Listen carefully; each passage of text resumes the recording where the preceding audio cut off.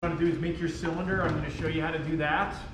You're going to make the cylinder. You're going to wrap it up in plastic on one of these wear boards.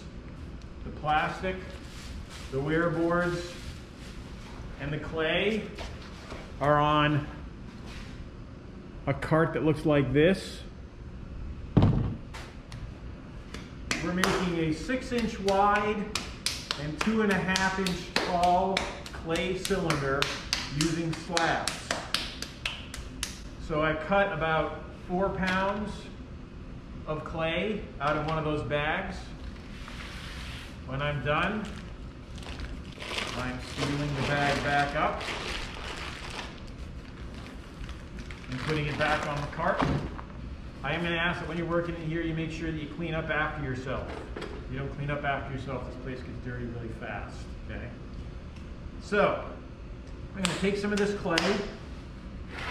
I'm going to do a quick wedge, and when I wedge the clay, I'm just pulling it back and pushing it down. So, pulling it back. I want to get the air out of there as best I can. What I'm looking for is something kind of like this. There's some little wrinkles happening in here.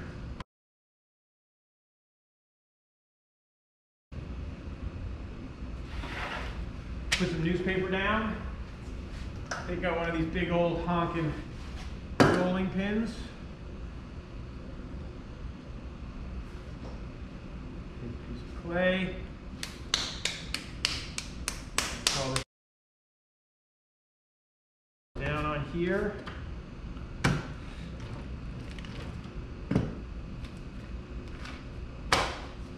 And using this, there are 2 of these slats that are on either side. That's a good size, good thickness for your slab. Get yourself a ruler. There's a few here in the ceramic room. So I want this to be 6 inches in diameter, which is right around here.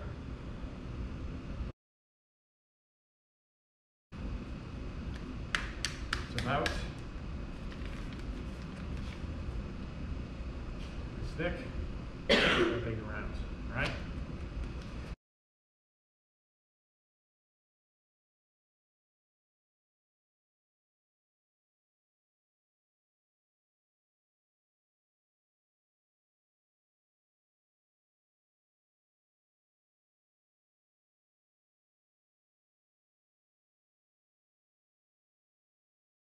When I attach this, is anyone familiar with clay? What do I want to do when I'm attaching 2 pieces of clay? Slip and score it.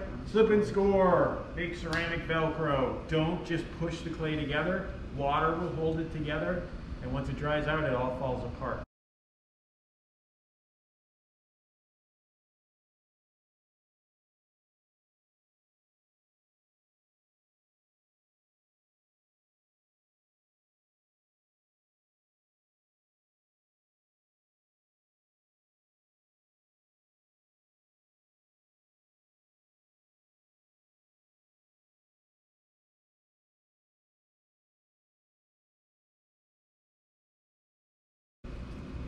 In our next class, you're going to take your bag, nice brand new bags. You're going to take this object, you're going to put it in the bag on the board so that it stays fairly wet. Please don't bring your molds down to this room. You don't want to get plaster in this room.